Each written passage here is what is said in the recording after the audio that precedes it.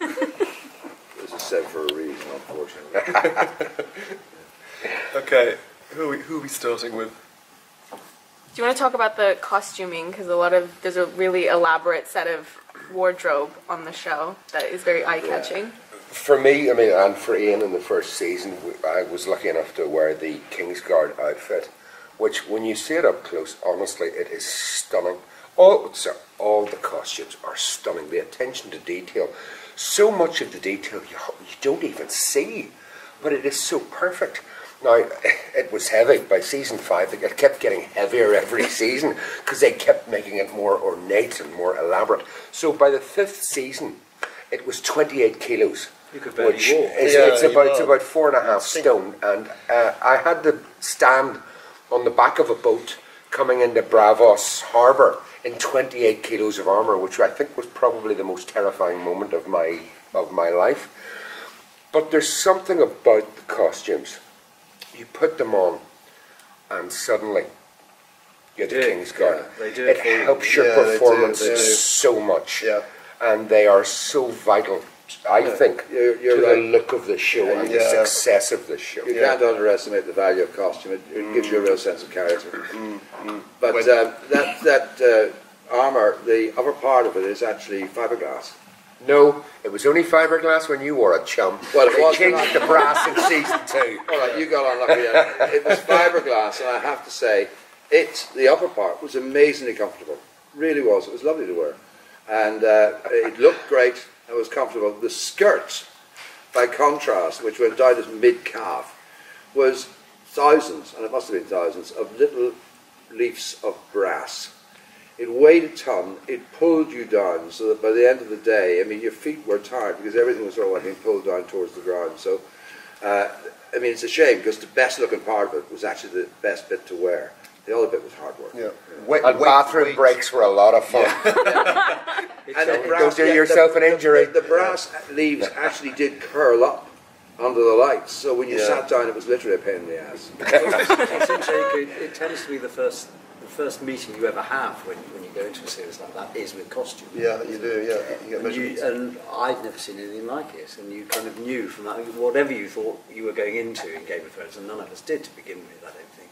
But when you saw those costumes and were fitted for them, you kind of went, oh, I see. Oh, it's going to be that good. Oh, you're spending that much. And the thing that actually gave me that impression exactly was when I put on my Faith Militant my Faith Militant tunic for the first time, and they put the chains across my chest and crossed them, and I went and they brought them out, and I realised the costume department was holding them both in 2 hands because they all were proper bits of iron. They were solid iron, and you put them on my shoulders and just. And over the course of the day, once you take it off, you've just got marks on your body because they really imprint you, and that weight specifically when you wear it makes you go, right, you're gonna just plug yourselves in, guys, because it really makes it take you very seriously. I remember Roger Ashton Griffiths, who was Mace Tyrell, was talking to the costume department about his character, and he had this idea that in Highgarden, which was the Tyrell seat, that he had a private zoo. He just had this private zoo.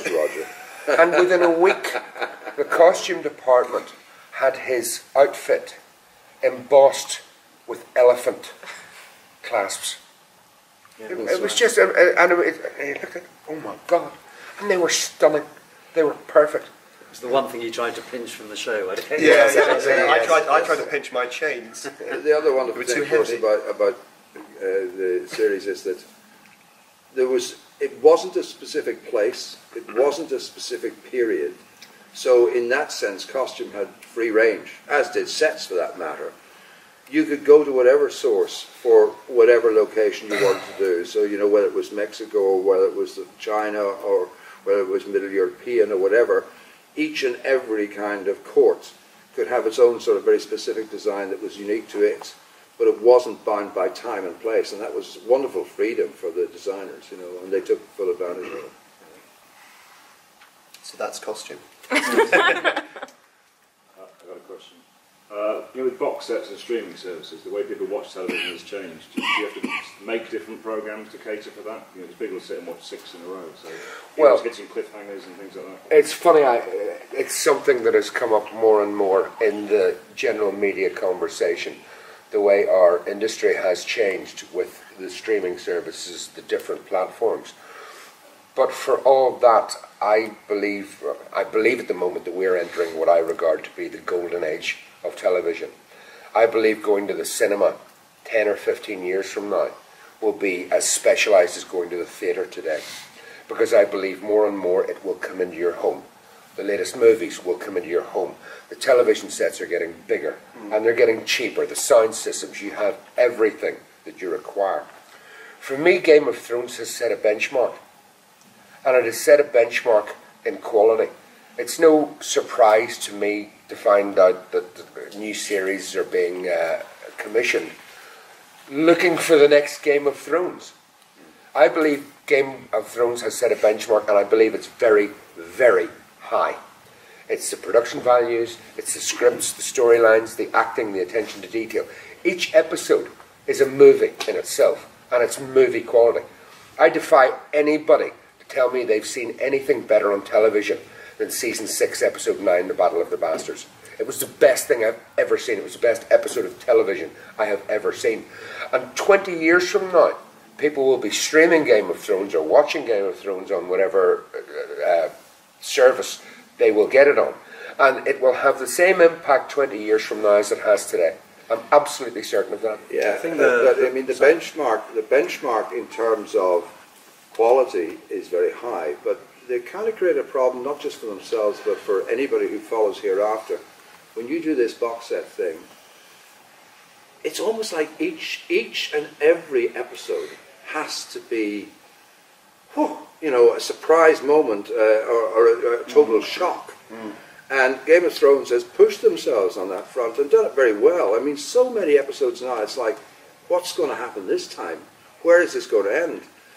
But there's a real pressure now on each and every show to somehow or another find a big challenge with each episode, so you go ways early, and that's tough. I mean, at some point, people are going to probably say we've got to start shying away from this. But for the moment, that's the way it's going.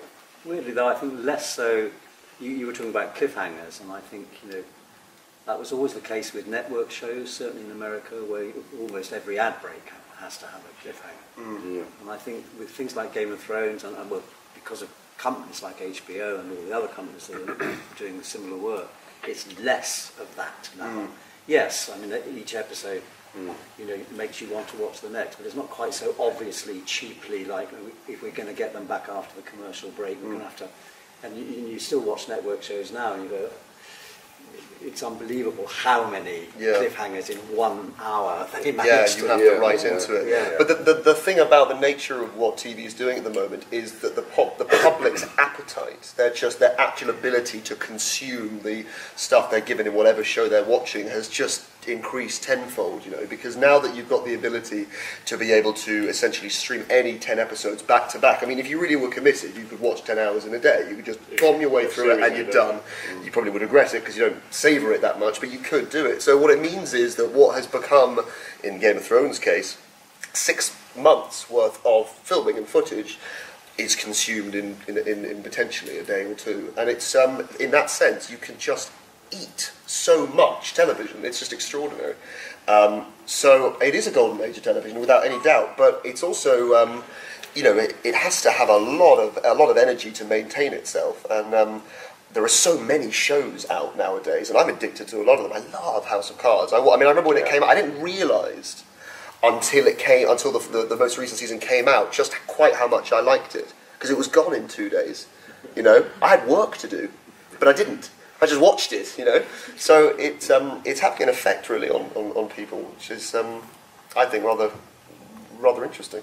Speaking personally as a parent, I have to say I am so delighted that you can watch 2 or 3 episodes of one thing at the same time, because all I get is Adventure Time, SpongeBob, and when I eventually get the kids to bed, that is when I get a chance to actually watch what I want to watch, or when I've got them to school in the morning.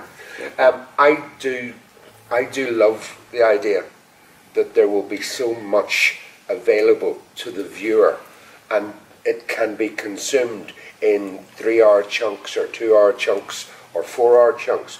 I do think it will increase the quality. I really strongly believe that. And I believe Game of Thrones, I mean, there's a reason why Game of Thrones has won more Emmys than any other show in history. It's that good. It really is that good. And just when you think they can't get any better than that, it gets better.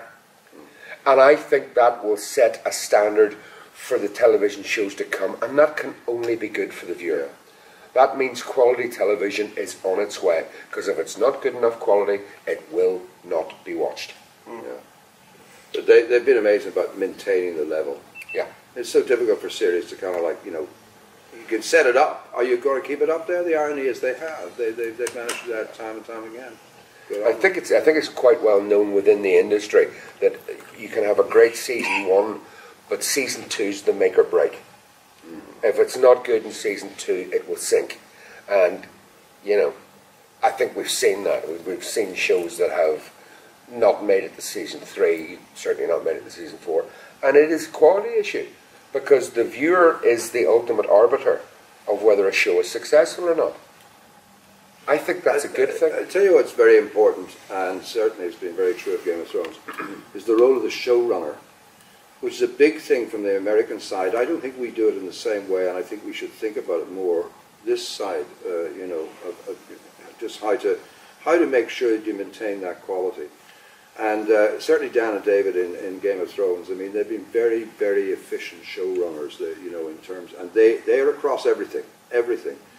And I think, with any series that succeeds, that key writer/showrunner is absolutely imperative, because lots of different directors come in, there's probably a variety of editors, there's all sorts of different people working across it, so there has to be some one common focal point, some person or people who absolutely know what it is they're looking for in this and keep the pedal to the floor. And so the showrunner is very, very important. And we don't really do it in British TV, to my knowledge, and I think it's something we should probably look at more. I was saying, I'm working on, they're making a series of the Guy Ritchie movie Snatch, which I'm filming at the moment, and we have a showrunner. Do you? Yeah. And it does make a huge difference. Yeah. Because he totally knows the arc of it. Yeah. He's not writing the whole thing, although he's writing a lot of it. Mm-hmm. And he is constantly there on set. He is absolutely in charge of his vision, if you will. So it's good if that's come from America. I mean, it is a Sony Crackle production, so I suppose it is an American production, but it's been made here. Yeah. A final note. It's interesting to see the crossover now with so many established film stars doing television. Yeah. I think that is a huge indicator of the way our industry is going, and I think it will continue to do so. And the best directors. And the best directors. They're here. Yeah, absolutely. Yeah, absolutely. Oh, which one we have to mention? Miguel Sapochnik.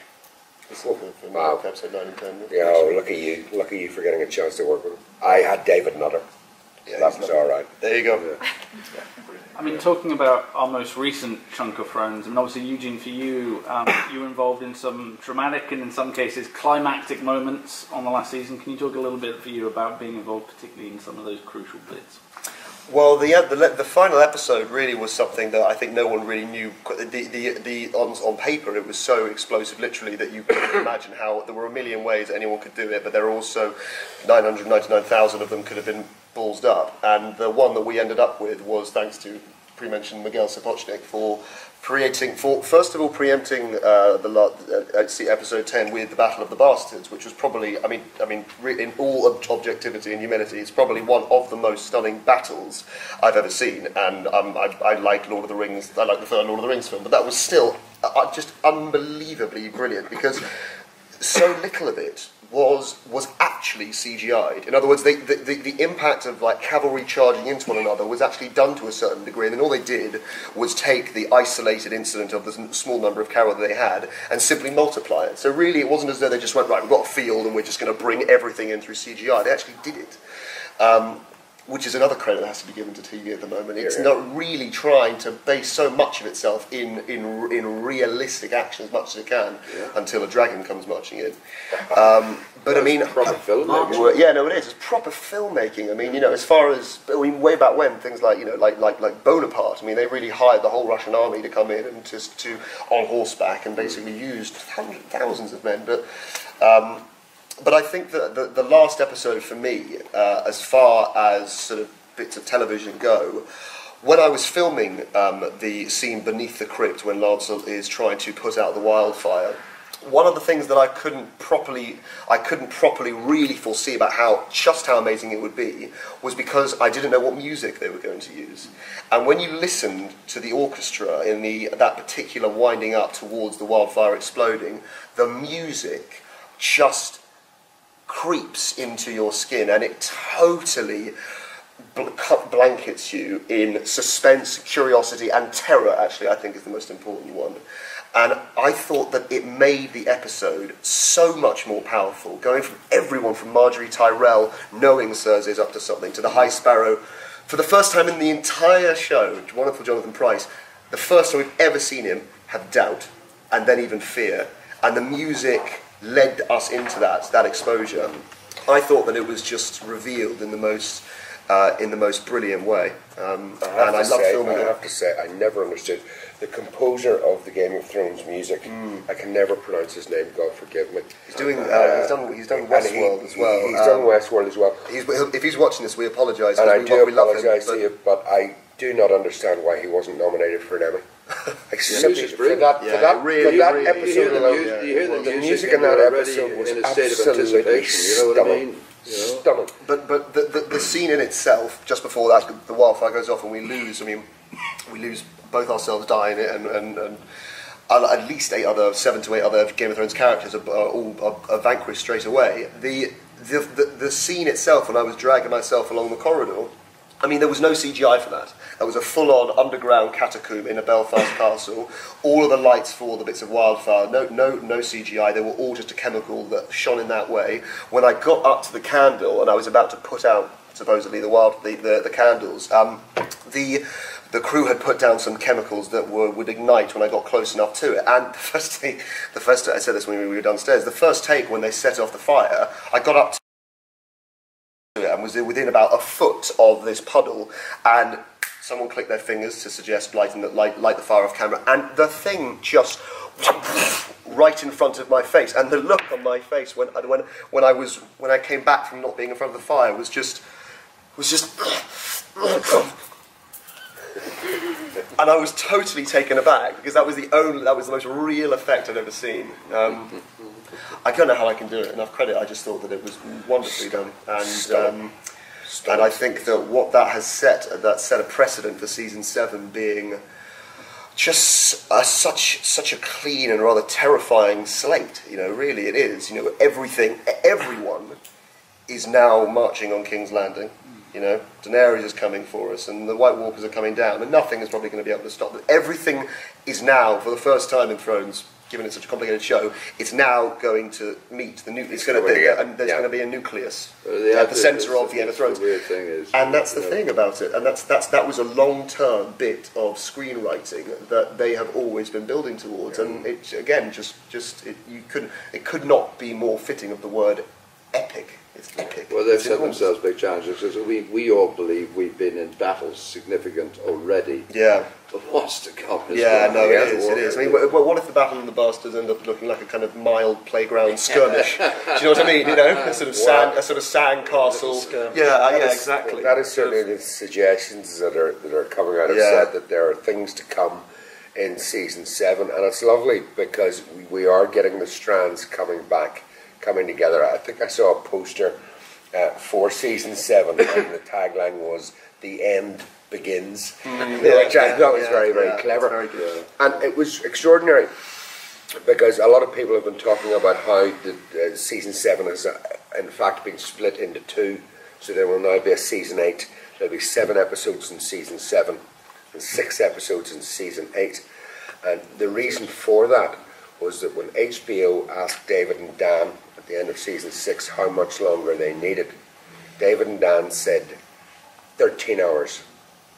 They didn't say 12, they didn't say 14, they know exactly what they need. And I think it's a testament to both of them that they have everything. Yeah. They know exactly what they want. Down to a T. Privileged to work for them. I think obviously fans know what they want as well. They have their own feelings about how they want the show to ultimately end. I mean, for you guys having been a part of it, do you have, I mean, obviously you've got your investment in your different factions and that, but do you have a hope or a feeling for what you ideally want from that final ever episode when it does eventually grace our screens? I think it's almost impossible not to romanticise it in terms of what ending you want. You know, there is some sort of vision everyone has in mind, and I mean, a lot of people have the idea of Daenerys Targaryen taking the Iron Throne and vanquishing all the White Walkers and long live the Queen. I find that a rather droll and sort of not a particularly interesting ending. It's too easy. It's too easy. It's too cliche. George doesn't do easy. They don't do easy. So you know, whatever it is, it won't be easy. It was very strange because whenever the moment of Game of Thrones that has hit me the most was Hold the Door. No spoilers, but for those who have seen it, you know exactly what I'm talking about. Hold the Door broke my heart, and it all ends. And I personally have no idea where it's going to go. Yeah. When people ask us, and the only thing you can really say is just try to be a contrarian to yourself. If you want something, and you think that's probably going to happen, reverse it in its entirety, and you're probably closer to the answer. Really, people say, I have no idea. None of us do. We're all dead. I believe Daenerys is going to die. I think that the Iron Throne is going to be destroyed. I just don't think anything is. I think everything is going to change, but because it's too easy otherwise, isn't it? But who knows? No, we won't be disappointed, probably, most likely. What has life been like after Game of Thrones, particularly now that you're no longer involved in the show? Oh, I'll take this one first. Game of Thrones has completely changed my life and has completely changed my career. And I will be forever grateful to David and Dan for doing that for me. I am getting into rooms now, I'm getting jobs now that I wouldn't have had a chance of 5 years ago. It is completely up to my profile. And it's a calling card. If you walk into an audition room and the director and the producer look and say, 5 seasons of Game of Thrones, well, he can act. Is he right for the role? I don't know. But he can act because he was in 5 seasons of Game of Thrones. So it has been a phenomenal experience for me. It was awful to leave it. It broke my heart. I miss it terribly. I miss it dreadfully because when you're filming, you're a part of this incredible family. And it is. It's like an incredibly large, incredible, wonderful family. Everybody knows each other.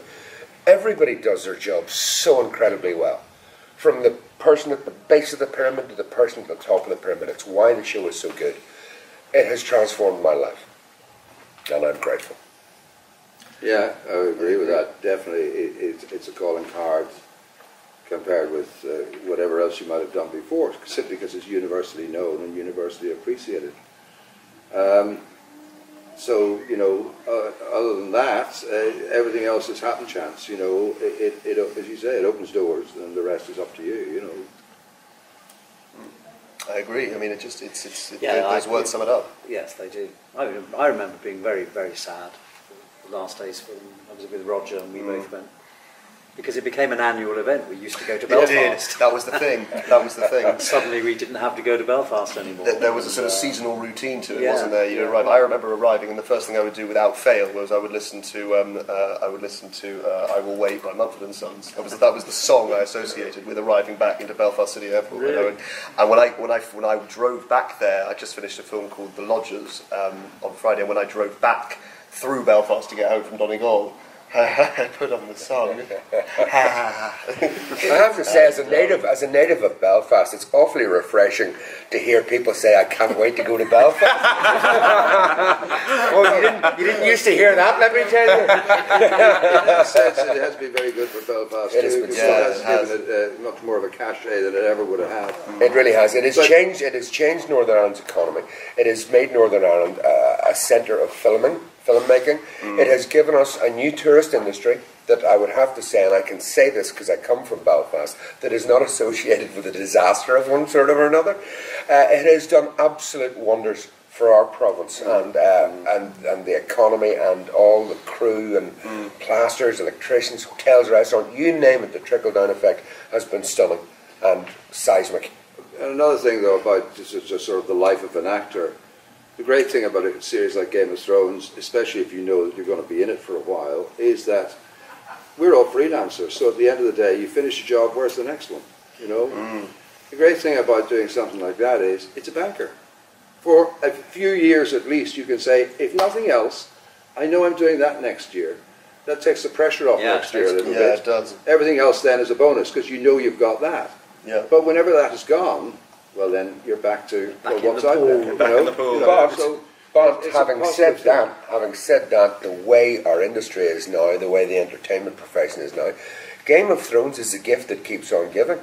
Here we are at Comic-Con meeting the fans, you know, and we travel the world, we go to Comic-Cons, and it's just wonderful. We should, as a four, we should give a shout out. Actually, Comic-Cons are such fun to do. For anyone watching this, you really should come along to them. They're the place where you can be yourself most in the world. The people are, without fail, absolutely lovely. They're joyous, and they're just a wonderful, wonderful bit of modern popular culture, and I recommend them to everyone. Yeah, brilliant. We've had a great time with, over the last few years of the Comic-Cons. And again, we meet up. Yeah, and we meet up. That's lovely as well. It's like an old pals reunion for us. I mean, which was even nicer is